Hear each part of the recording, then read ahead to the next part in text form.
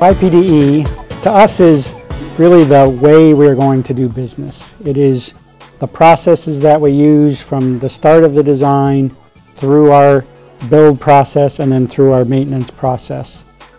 It is really the fundamental groundwork of what we're going to go do.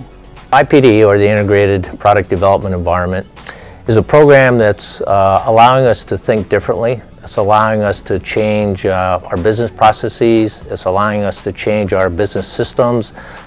It's allowing us to change the culture or the way we think to help us to do the design, construction, and sustainment of submarines more cost efficiently and effectively. IPDE is intended to be a model-based capability. We use a technical authority to describe the design information. We use a build authority to describe the construction information. And we use the maintenance authority to describe the sustainment and life cycle information.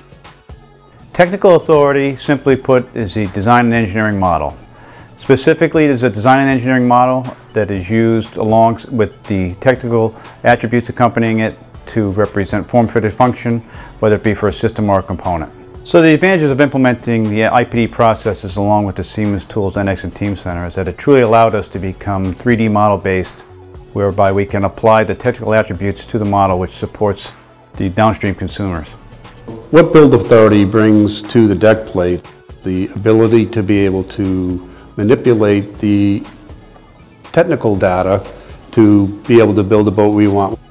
The trade will be able to, I think, work a lot more efficiently. They're only going to be getting the information that they need to do the job.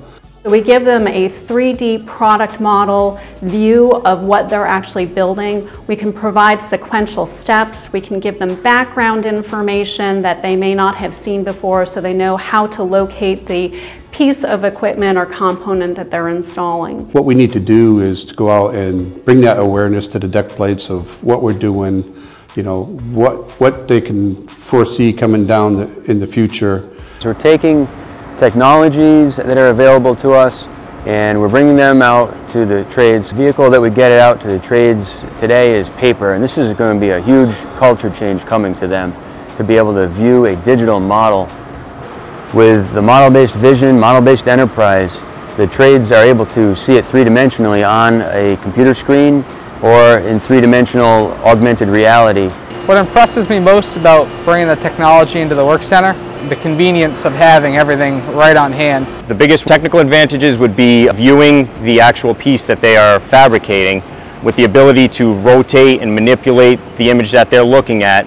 I know that I can give one of my employees, a ship fitter or a welder, his assignment on his tablet and be comfortable knowing that he's got everything in his hands that he will need to get that piece completed and correct the first time.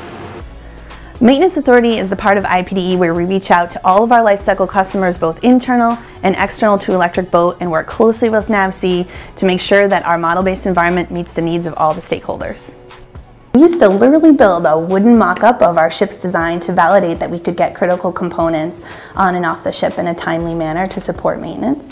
And now we're doing that all electronically. When we started this journey, one of the terms I used a lot was "don't settle." Our culture needs to change to do things differently versus rely on the processes of the past. IPDE is really revolutionizing how we build ships.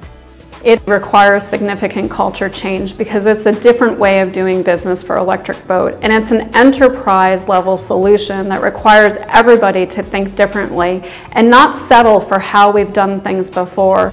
With IPDE, we have the opportunity to unite the whole company in one model-based environment that really can serve as an enterprise tool for everyone's requirements, including the Navy.